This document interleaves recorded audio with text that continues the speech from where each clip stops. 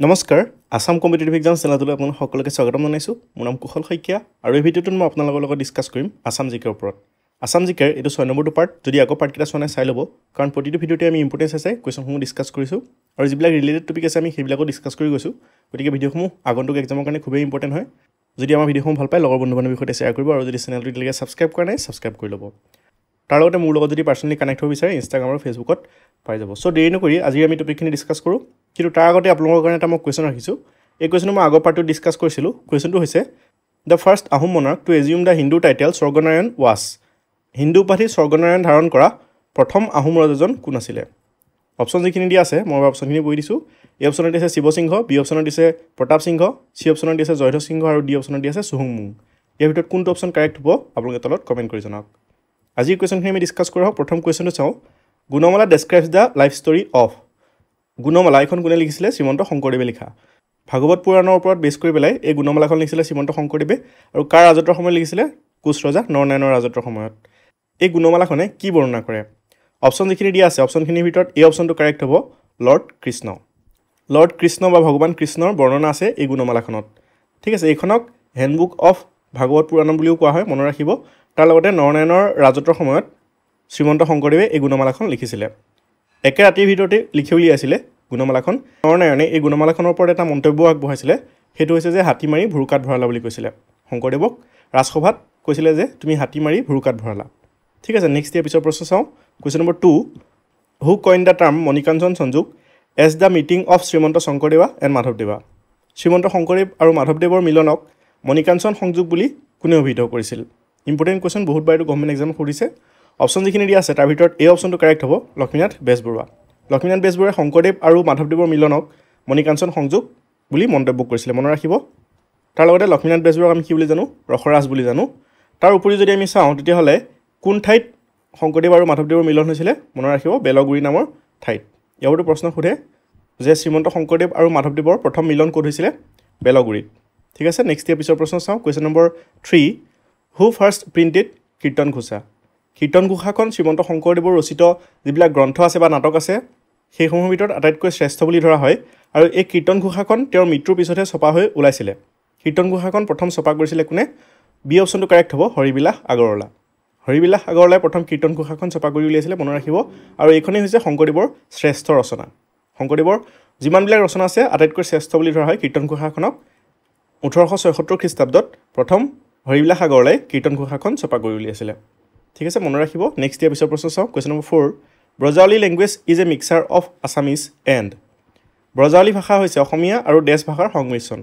আপোনালোকে নিশ্চয় জানে যে শংকৰদেৱৰ যিবিলাক নাটক আছে বা ভাওনা আছে সেইসমূহ কি ভাষাত লিখা ব্ৰজাৱলী ভাষাত লিখা তাৰ লগতে শংকৰদেৱ আৰু মাধৱদেৱৰ বৰগীতসমূহ ব্ৰজাৱলী ভাষাতে লিখা আছিলে এই ব্ৰজাৱলী ভাষাটো অসমীয়া আৰু কি ভাষাৰ মিশ্ৰণ ইয়াৰ প্ৰশ্ন সোধে আগতে গভৰ্ণমেণ্ট এক্সামত সুধিছে অপচন যিখিনি দিয়া আছে অপচনখিনিৰ ভিতৰত ডি অপচনটো কাৰেক্ট হ'ব মৈথালী অসমীয়া আৰু মৈথালী ভাষাৰ মিক্স হৈ পেলাই এই ব্ৰজাৱলী ভাষা হৈছিলে আৰু ব্ৰজাৱলী ভাষাতে লিখা আছিলে শংকৰদেৱৰ অংকীয়া নাটসমূহ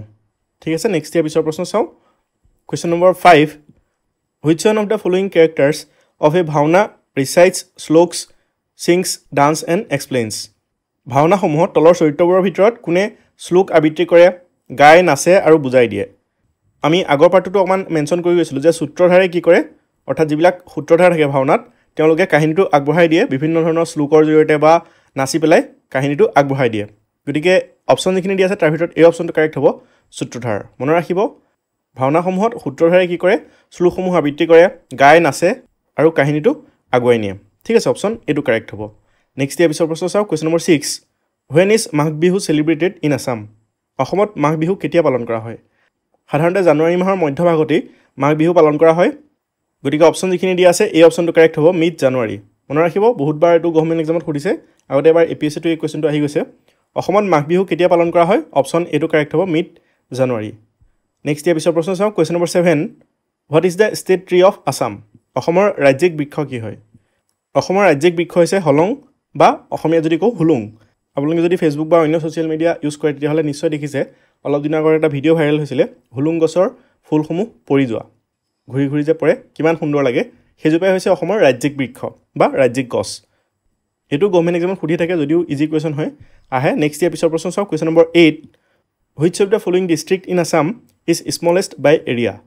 আয়তন অনুসৰি অসমৰ কোনখন জিলা আটাইতকৈ সৰু মাটিকালিৰ হিচাপত কোনখন জিলা হয় অপচন যিখিনি দি আছে সি অপচনটো কাৰেক্ট হ'ব সাউথ সালমাৰা মানকাছাৰ মাটিকালিৰ হিচাপত অসমৰ আটাইতকৈ সৰু জিলাখন হৈছে সাউথ সালমাৰা মানকাছাৰ আৰু যদি আমি মাটিকালিৰ হিচাপত আটাইতকৈ ডাঙৰখন চাওঁ তেতিয়া হলে হ'ব কাৰ্বি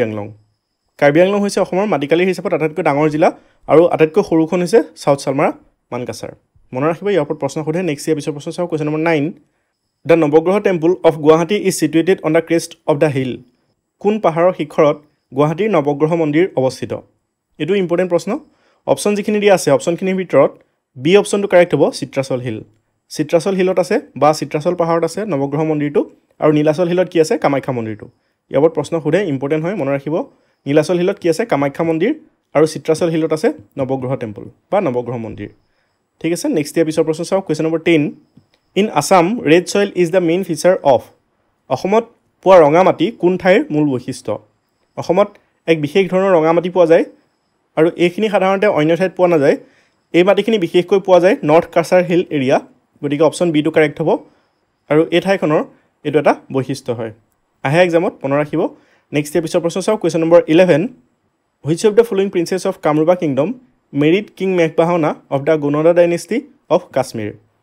কামৰূপ ৰাজ্যৰ তলৰ কোনগৰাকী ৰাজকুমাৰী কাশ্মীৰৰ ৰজা মেঘবাহনলৈ বিয়া হৈছিল ইম্পৰ্টেন্ট প্ৰশ্ন এটো গভৰ্ণমেণ্ট এক্সামত সোধা দেখা যায় কামৰূপৰ এগৰাকী ৰাজকুমাৰী কাশ্মীৰৰ ৰজা মেঘবাহনলৈ বিয়া হৈছিল বা কাশ্মীৰৰ ৰাজকুমাৰ বুলিও কেতিয়াবা সুধিব পাৰে কাশ্মীৰৰ ৰাজকুমাৰ মেঘবাহনলৈ বিয়া হৈছিল কোনগৰাকী ৰাজকুমাৰী বিয়া হৈছিল অপচন যিখিনি দি আছে তাৰ ভিতৰত সি অপচনটো কাৰেক্ট হ'ব অমৃতপ্ৰভা মনত ৰাখিব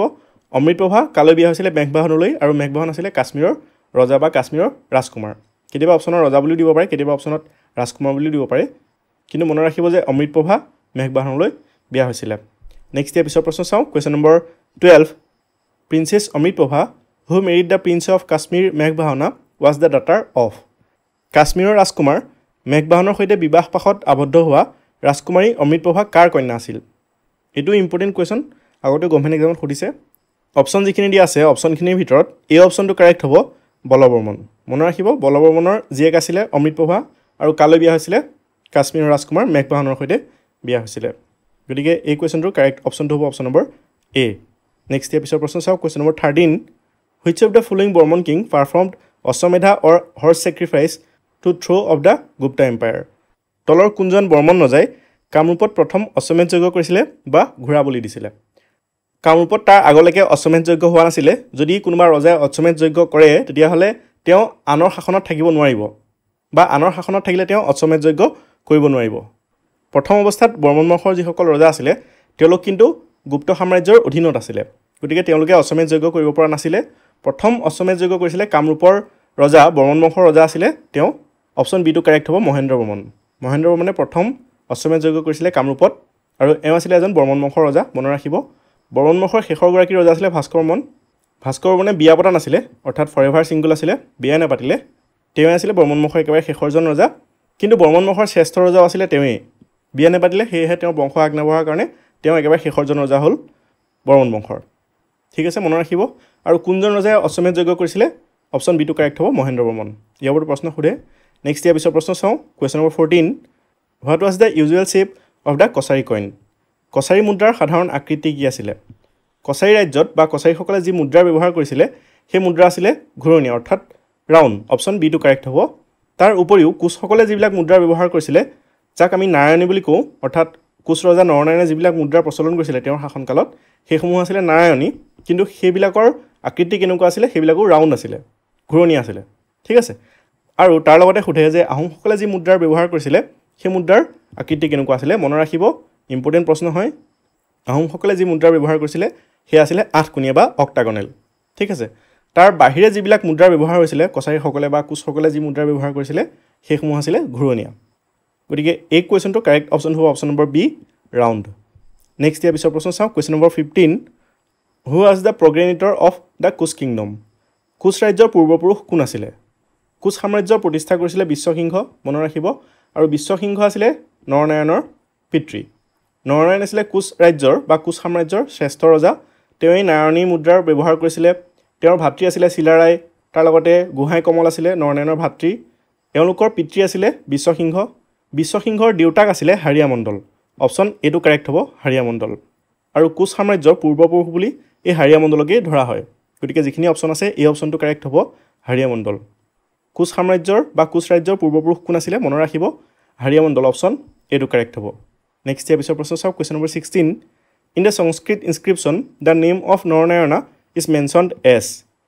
সংস্কৃত শিলালিপিসমূহত নৰনাৰায়ণৰ নাম কি বুলি উল্লেখ কৰা হৈছে ইম্পৰ্টেণ্ট প্ৰশ্ন আহিয়ে থাকে সংস্কৃত যিবিলাক শিলালিপি আছিলে কোচ সাম্ৰাজ্যৰ সেইসমূহত নৰনাৰায়ণৰ নাম মল্লদেৱ বুলি উল্লেখ কৰা হৈছিল গতিকে অপচন এইটো কাৰেক্ট হ'ব মল্লদেৱ নৰনাৰায়ণৰ আন এটা নাম কি বুলি সুধিব পাৰে মনত ৰাখিব মল্লদেৱ তাৰ লগতে নৰনাৰায়ণৰ যি ভাতৃ আছিলে চিলাৰায় তেওঁৰ অৰিজিনেল নামটো হৈছে শুক্লধ্বজক কি বুলি জনা গৈছিলে চিলাৰায় বুলি জনা গৈছিলে আৰু নৰনাৰায়ণক সংস্কৃত যিবিলাক শিলালিপি আছিলে তেওঁৰ শাসনৰ সময়ত সেইসমূহত মল্লদেৱ বুলি উল্লেখ কৰিছিলে শিলালিপিসমূহত ঠিক আছে নেক্সট ইয়াৰ পিছৰ প্ৰশ্ন চাওক question number 17 the number of Lok Sabha সিটছ in Assam R নাও বৰ্তমান অসমত লোকসভাৰ আসনৰ সংখ্যা কিমানখন অপচন যিখিনি দিয়া আছে অপচনখিনিৰ ভিতৰত বি অপচনটো কাৰেক্ট হ'ব 14 অসমত বৰ্তমান লোকসভাৰ আসনৰ সংখ্যা কিমান 14খন তাৰ লগতে ৰাজ্যসভাৰ আসনৰ সংখ্যা হৈছে 7খন 7খন হৈছে ৰাজ্যসভাৰ আসনৰ সংখ্যা আৰু 14খন হৈছে লোকসভাৰ আসনৰ সংখ্যা ঠিক আছে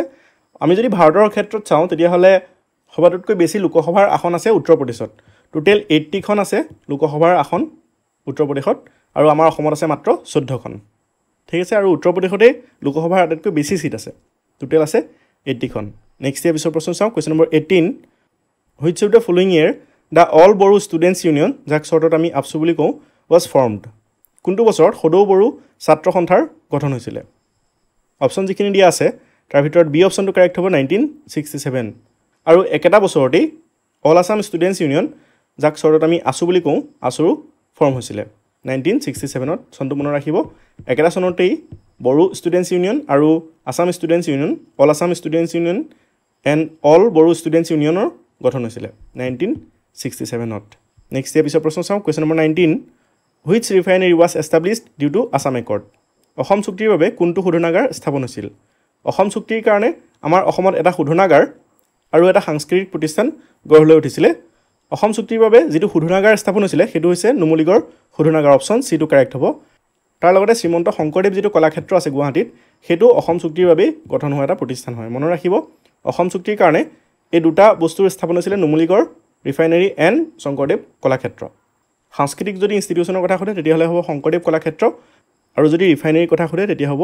নুমলীগড় ৰিফাইনেৰী নেক্সট ইয়াৰ পিছৰ প্ৰশ্ন চাওক question number 20 which is the apex level under the 3 tyre Panchayati Raj system in Assam অসমত 3-স্তৰীয়া পঞ্চায়তী ৰাজ ব্যৱস্থাৰ অধীনত একেবাৰে শীৰ্ষস্থানত থকাটো কি হয় গাঁও পঞ্চায়ত নে আঞ্চলিক পঞ্চায়ত নে জিলা পৰিষদ নে নগৰ পঞ্চায়ত সো যিখিনি অপচন দিয়া আছে ইয়াৰ ভিতৰত সি অপচনটো কাৰেক্ট হ'ব জিলা পৰিষদ আমি যদি ইয়াৰ ওপৰত অকণমান চাওঁ তেতিয়াহ'লে গাঁও পঞ্চায়তখন সাধাৰণতে ক'ত থাকে গাঁও অঞ্চল বা ভিলেজ লেভেলত থাকে ঠিক আছে আঞ্চলিক পঞ্চায়ত সাধাৰণতে থাকে ব্লক লেভেলত আৰু ডিষ্ট্ৰিক্টবিলাকত কি থাকে জিলা পৰিষদ থাকে গতিকে 3-স্তৰীয়া বা 3 টায়াৰ পঞ্চায়তী ৰাজ ছিষ্টেমত একেবাৰে টপ লেভেলত থকাটো হৈছে জিলা পৰিষদ অপচন সিটো কাৰেক্ট হ'ব ঠিক আছে আজি আমি আসাম জিকেৰ ওপৰত কেইটামান কুৱেশ্যনৰ তাৰ ৰিলেটেড কিছুমান টপিক ডিছকাছ কৰিলোঁ আশা কৰোঁ ভিডিঅ'সমূহৰ লগতে যিবিলাক আমি ৰিলেটেড টপিক ডিছকাছ কৰি গৈছোঁ এইসমূহে আপোনালোকক এক্সামৰ প্ৰিপাৰেশ্যনৰ ক্ষেত্ৰত সহায় কৰিব যদি আমাৰ ভিডিঅ'সমূহ ভাল পায় লগৰ বন্ধু বান্ধৱীৰ সৈতে শ্বেয়াৰ কৰিব আৰু যদি চেনেলটো এতিয়ালৈকে ছাবস্ক্ৰাইব কৰা নাই ছাবস্ক্ৰাইব কৰি ল'ব তাৰ লগতে আমাৰ যদি ইবুকসমূহ ল'ব বিচাৰে ভিডিঅ'টোৰ ডেছক্ৰিপশ্যনতে লিংক আছে তাত গৈ ল'ব পাৰিব এই ভিডিঅ'টোত ইমানেই আমি পুনৰ লগ পাম ধন্যবাদ